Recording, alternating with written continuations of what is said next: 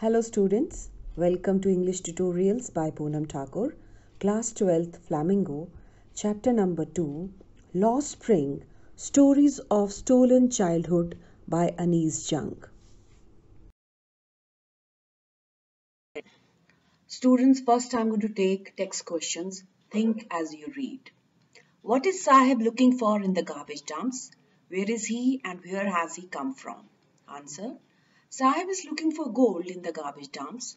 Gold here means anything valuable like metal scraps, used things, or stray coins and currency notes. Presently, he lives in Simapuri, which is on the outskirts of Delhi. They had come from Dhaka, Bangladesh. Question number 2. What explanations does the author offer for the children not wearing footwear? Answer. The author offers various explanations given to her by the children, like simply not caring to take the trouble of taking their slippers down from the shelf to wear them, not wearing footwear is a tradition, and so on. However, she feels that it is simply an excuse to hide a perpetual state of poverty, as many families cannot afford to buy footwear for their children. Question number 3. Is Sahib happy working at tea stall? Explain. Answer. No, Sahib is not happy working at the tea stall. He is being paid rupees 800 per month and also 2 times meal, but his face has lost the carefree look. Now he is no more his own master. The steel canister seems much heavier than the plastic bag which he carried over his shoulders. From being a free spirited bird, answerable to none, he is no less than a bonded laborer accountable for each and every action of his. Question number 4. What makes the city of Firozabad famous? Answer. Firozabad is famous for its Bengal industry. It is the hub of India's glass blowing industry where families have spent generations working around the furnaces, welding glass, making bangles for all the women in the land. Question 5. Mention the hazards of working in the glass bangles industry. Answer. The impoverished workers in the glass bangles industry toil in potentially hazardous working conditions while welding. The furnaces they work in have extremely high temperature and lack proper ventilation. Persistently working in low light conditions without any protective eye gear leaves them blind. Even burns and cuts are quite common. The workers are prone to ailments like lung cancer. Question number 6. How is Mukesh's attitude to his situation different from that of his family? Answer. Mukesh belongs to a family of glass bangle makers in Firozabad. Even though the children of such families usually carry on their family profession, Mukesh wants to be a motor mechanic and drive a car. Unlike his family members and others of his community, he has dared to dream. His grandmother's words about the unbreakable lineage represent the attitude they have towards their situation in life. They believe that it is their destiny to toil as bangle makers, but Mukesh dreams of better and a safer career. The resolute boy is willing to walk a long distance from his home to learn to be a mechanic, exemplifying the saying, where there's a will, there's a way. Understanding the text. Question number 1. What could be some of the reasons for the migration of people from villages to cities? Answer. The main reason for the migration of people from villages to cities is the search of a better livelihood. Food, clothing, and shelter are the three basic needs of all human beings. People struggle to fulfill these needs. All major cities see a continuous influx of migrants from small villages. Some come in search of job, some for education or to fulfill their dreams and make money.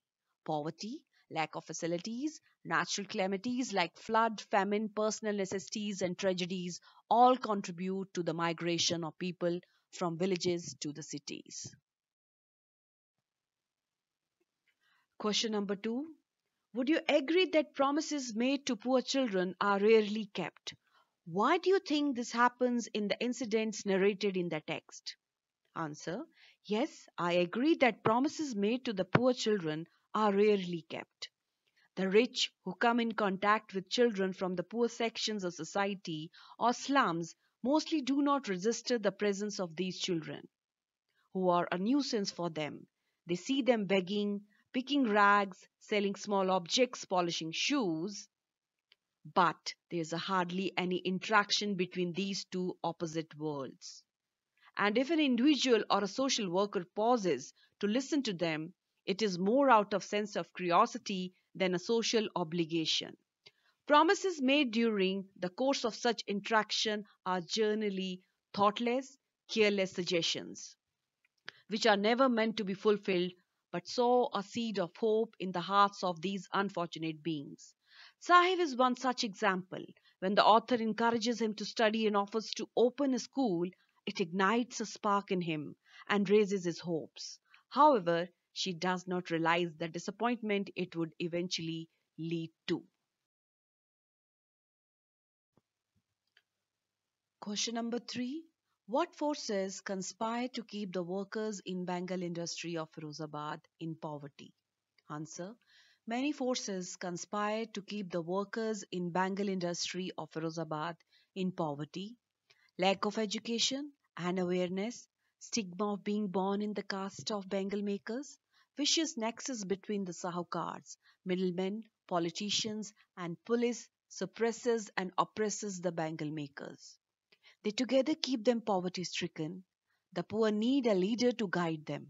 Otherwise, the circumstances have imposed the baggage on the child that he cannot put down.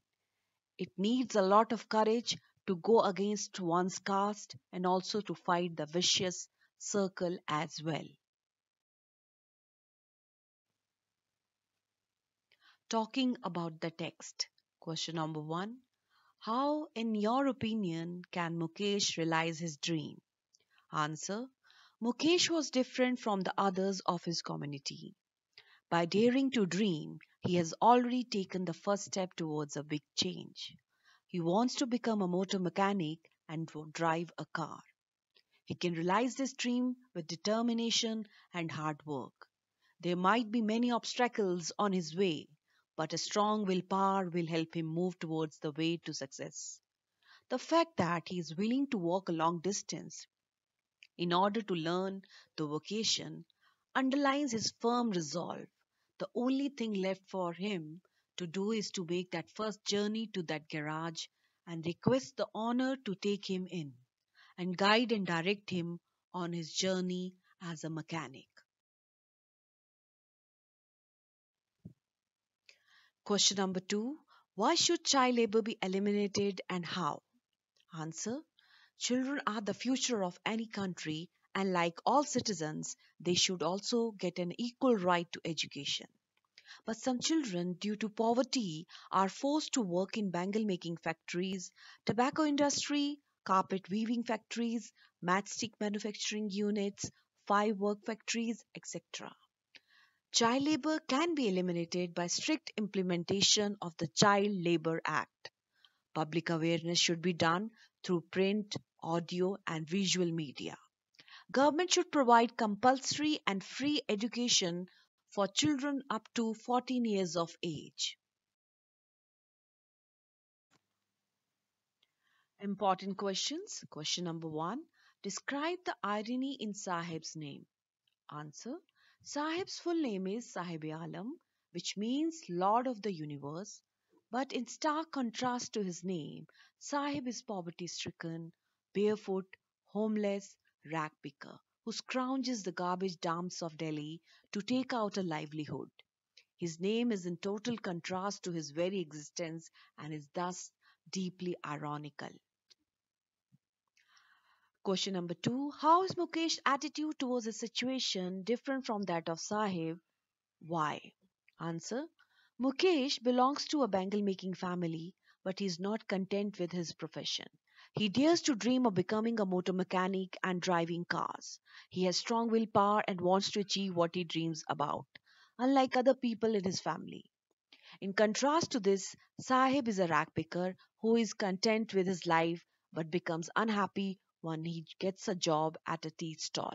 Even though now he is probably earning more and on a regular basis, Sahib is unhappy because he has lost his independence, which he had as a rag picker.